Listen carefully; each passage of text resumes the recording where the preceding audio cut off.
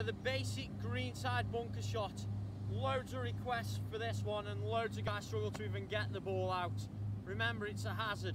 Sometimes if you just get the ball out, that's more. A lot of those your golfers out there are more than happy with this. Few things that I do when playing this golf shot. Key thing, get that face wide open. Maintain the loft. We're going to set up to that open face. So if that's square, open the face and then set it up so the butt's pointed to the belly button. We want a shallow angle of attack, but we keep the loft open. A good way of seeing this is getting the club face to point at you at all times, and it needs plenty of speed.